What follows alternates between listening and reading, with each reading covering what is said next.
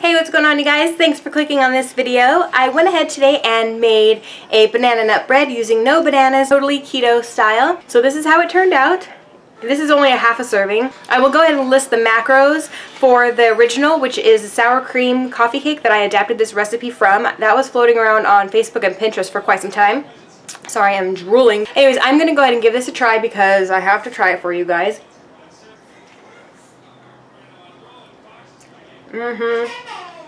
With butter on it. There's really no better way to have that. I hope you guys enjoy this recipe video. If you do, please give me a thumbs up, subscribe to my channel if you're not already subscribed, and I'll see you in my next video. Mwah. Bye. Hey you guys, this is also a little honest review video.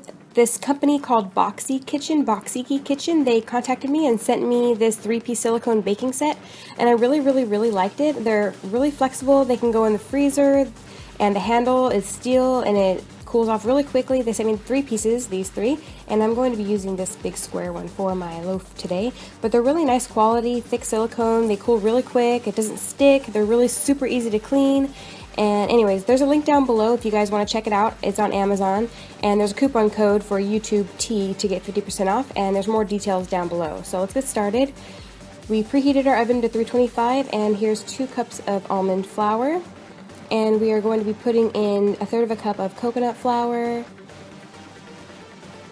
Just mixing all of our dry ingredients together first, and then we're taking 1/3 cup of protein powder. This here is chocolate milkshake Quest protein powder. I'm just going to use this because I didn't want to go buy any different protein powder, and it still tasted awesome. It didn't taste like chocolate banana bread or anything like that because there's not enough chocolate. But we're also going to add 1 tablespoon of baking powder and 1/2 teaspoon of pink Himalayan sea salt. And give this a whisk. You want to incorporate all of these dry ingredients really well so everything gets mixed nice and evenly.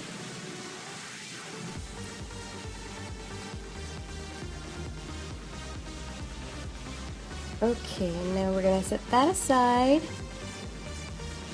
Okay, now in a bigger bowl we're going to put our softened butter. This is 1/2 cup or 8 tablespoons, or whatever you want to call it. And we are going to attempt to get this in the bowl. We're going to try really hard and eventually get it in there, I'm sure. There we go. And we're going to add sour cream in a second. We're going to make this a little bit softer, so that way our sour cream will mix in nice and evenly. So we're going to take that 1/2 cup of sour cream, and now we're going to add that in and mix this really well with the whisk until it's nice and smooth and creamy.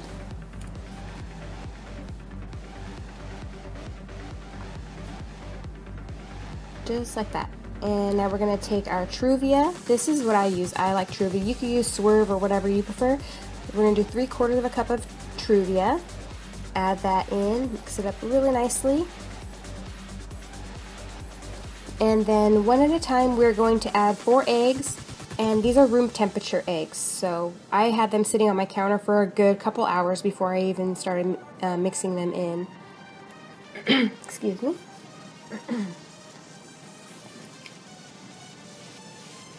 So beat those in one at a time, and I really should have done this in a bigger bowl, but yeah, I didn't think that far ahead. Okay, now we're going to do 2 teaspoons of banana extract. It's banana flavor, and then 1 teaspoon of vanilla extract. And mix this up vigorously, and then finally decide to put it in a bigger bowl. So what's one more dish, right? Okay, now we're going to add our dry ingredients in 3 parts, 4 parts, whatever you want to do. I just do it this way so it's easier to incorporate. As you can see, it blends really smoothly and then it gets a little bit thicker, so we're going to keep adding it in a little bit at a time. And then switch to a spatula because that's way easier. Yeah, good idea. There we go. Scrape the sides, mix it in, give it a little taste, and see that it did not taste enough like banana, so I decided to make the decision to just dump the rest of my extract in there. So it rounded up about to 1 tablespoon of the banana extract because I want it to taste like banana. So at this point it tastes good enough. Now we're going to do our 3/4 cup of walnuts. I saved a little bit so I could put them on the top, so save a little, maybe a couple tablespoons for the top.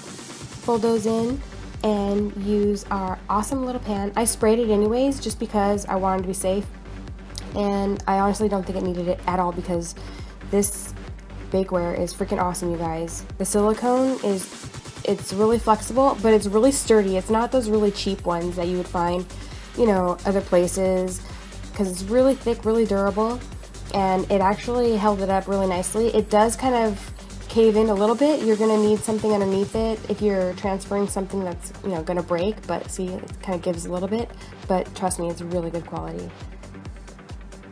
So we're going to bake this covered with tin foil for 10 minutes. Then you're going to take off the tin foil and bake it for another 30 to 40 minutes until a toothpick comes out clean. So depending on your oven. And then I left mine sitting on my counter for a good hour or 2 hours because I left and came back home, and I was amazed to see how it just popped right out of this pan, you guys. Look at this. I was amazed. If you would have seen my face, I was like, what? How did it do that? So I was really excited. I just kind of turned it over onto my little plastic sheet thing I got from the dollar store, and I was like amazed. Look at that. It came out clean. So clean. Excited. And just gave it a cut. I cut this into 12 servings. They're really big servings, so this is basically like a breakfast or a lunch item or a snack if, you know, you guys don't eat big meals. But look at that. Who needs Starbucks? You can do this and it's keto friendly. And if you guys want to see how I wrap it, here we go. This way I can wrap them individually, keep them in the freezer, and then I can pull one out at a time, pop it in the microwave if I want, or just eat it cold because it's really good cold. And I store them in a freezer bag wrapped in this wax paper, and I just tape it up. And I would say store a couple weeks. I doubt you're going to have them longer than that. You can probably store them way longer than that, maybe like a month or two. But I hope you like this video, you guys. Thanks for watching, and I'll see you in the next one. Bomb!